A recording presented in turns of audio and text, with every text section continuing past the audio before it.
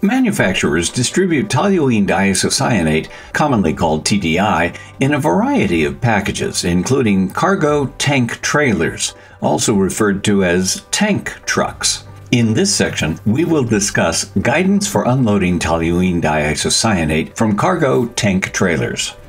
This will include preparation for unloading, documentation, regulatory information, pre-unloading, personal protective equipment, connecting, transfer operations, disconnecting, and preparations for return.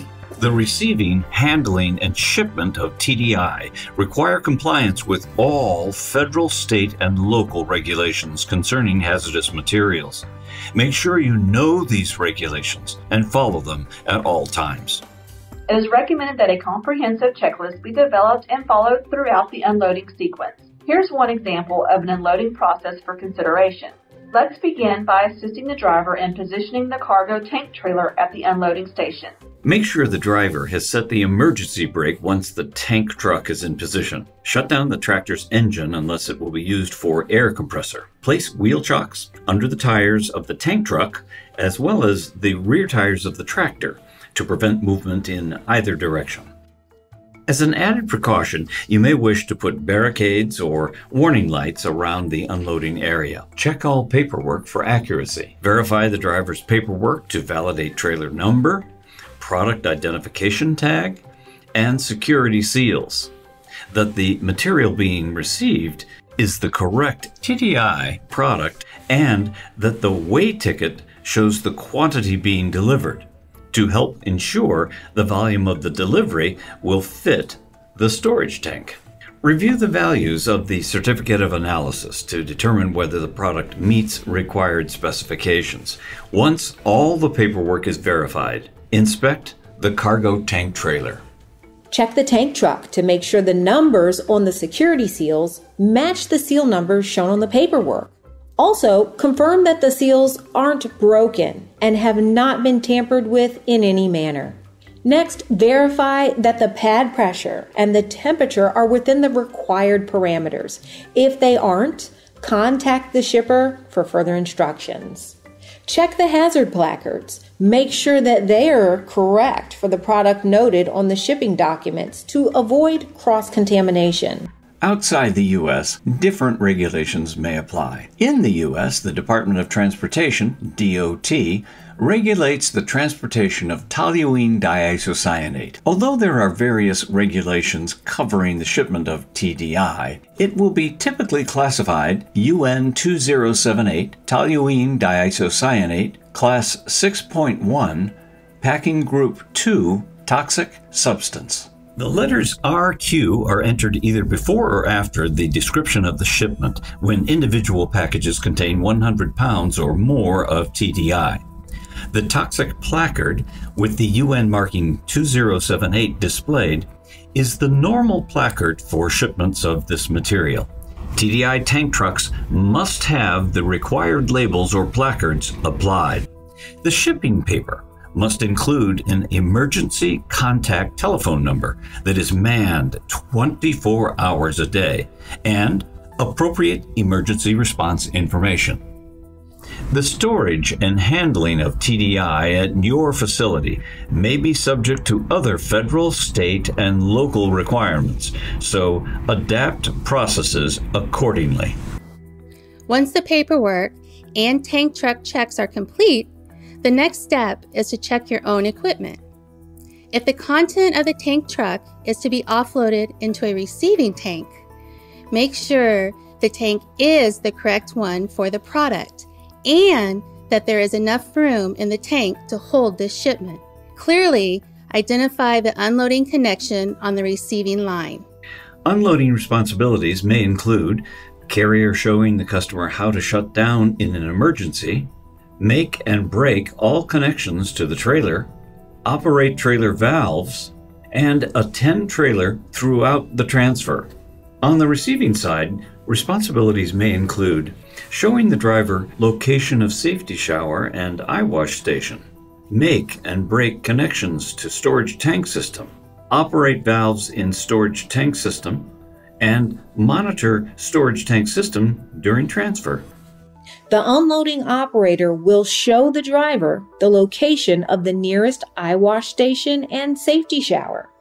The driver will show the operator where the tank truck's remote emergency shutoff is located. In order to avoid contact or exposure to TDI, wear personal protective equipment during transfer operations. This includes appropriate impervious clothing such as a chemical protective suit, chemical-resistant gloves, and boots, as well as an approved full-face air-supplied respirator. Evaluate if there is a need for fall protection based on your unloading method. Both the unloading operator and the truck driver should be wearing personal protective equipment. Transfer hoses for TDI products are typically 2 inches in diameter to differentiate them from the 3-inch diameter hoses and fittings generally used for polyol or resin products. Hoses may also be color-coded and or labeled to assist in eliminating transfer errors. Because TDI reacts with moisture, it's extremely important that hoses are dry. If there is any possibility of a problem with a hose, set the hose aside, tag it, and get another hose to complete the transfer. All these checks in this example process may seem unnecessary because the operation is routine, but taking these precautions every time will help prevent product contamination and a potential overflow. Cargo tank trailers are usually unloaded with nitrogen or dry air pressure.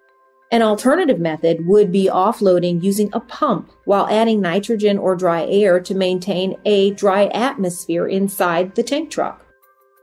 When unloading with either of these methods, leading industry practice is that all discharge vapors be absorbed or scrubbed free of TDI. A closed-loop vapor exchange system using a product pump is another means for unloading TDI.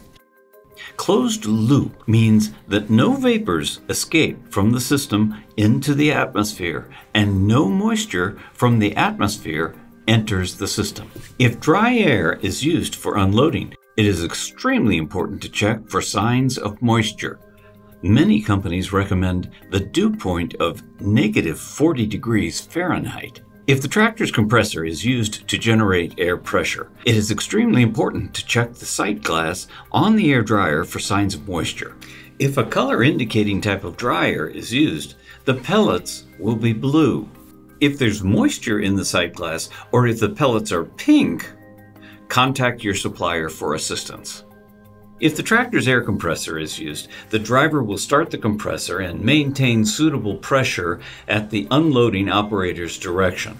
The driver will make connections to the tank truck and operate tank truck valves and all other tank truck equipment. The unloading operator is responsible for connecting the unloading hose to the receiving line and operating the valves in the receiving system. Begin the connection process by checking the nitrogen or dry air source. Check the hose gasket for splits or cracks that could prevent a good seal. Make sure the gauge is working properly and that the hose is attached securely. Remove the dust cap from the nitrogen inlet on the cargo tank trailer. Before connecting the product discharge hose, inspect the fitting on the receiving line. Verify it is in good working condition. If it is a female fitting, inspect the gasket for splits or cracks that could cause a leak or spill. Replace the gasket if necessary, and make sure you dispose of the old one properly. Inspect the unloading hose and make sure the quick disconnect fittings and gaskets are in good working order so that the connection will be secure. If everything is okay with the hoses, gaskets, and fittings, connect the hose to the receiving line and secure it. The next step is to cut the seal and connect the unloading hose to the tank truck. Remove the closure cap or blank flange from the product discharge outlet and install a fitting with a bleed valve. Now attach the unloading hose to the product discharge outlet and secure it. Connect the nitrogen or dry air supply hose to the nitrogen inlet on the tank truck. After all connections have been properly secured and the checklist completed, sign the driver's paperwork indicating a good hookup has been made. Now the transfer operation may begin. Next, open the tank truck's internal valve and then carefully open the external valve. Then open the receiving line valve. Open the nitrogen inlet valve on the tank truck, and then open the valve on the nitrogen or dry air source. Introduce nitrogen gas or dry air into the tank truck, usually about 5 to 10 psig. The product should now begin flowing through the unloading line. Once you have verified there are no leaks in the system, the nitrogen or dry air pressure will need to be increased to an acceptable pressure, usually between 10 and 20 psi, depending on the desired rate of unloading. Maintain a constant pressure within the tank truck until unloading is complete. Control the nitrogen or dry air pressure to prevent the tank truck's pressure relief valve from opening. Many companies use 25 psig as a maximum pressure. During the unloading process, operators stay in the area to monitor the transfer of product. Outside the U.S., different regulations may apply, so different procedures may be required. In the U.S., the Department of Transportation, DOT, requires that a qualified person attend the unloading operation. Attend means that the person in attendance is alert, has an unobstructed view of the unloading operation, and stays within 25 feet during the entire process.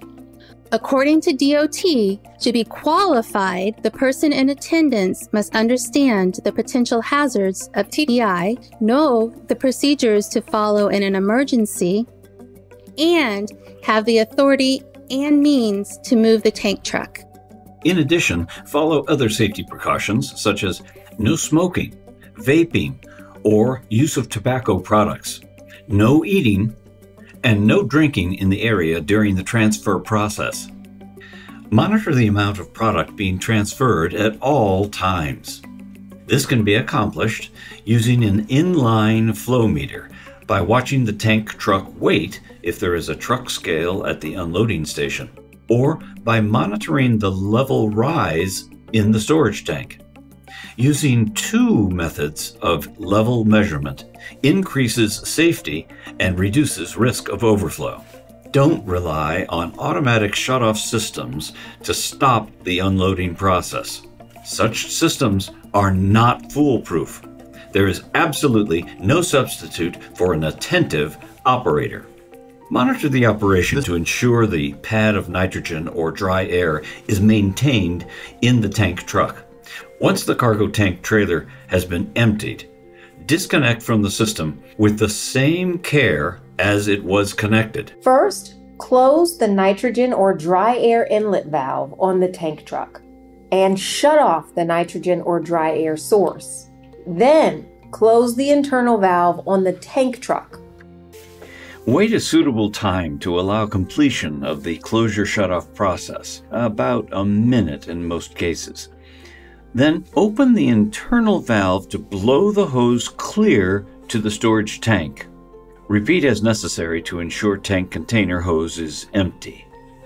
Be careful not to overpressurize the receiving tank during the hose clearing operation. After the hose is cleared, close the internal valve on the tank truck and the valve on the receiving line.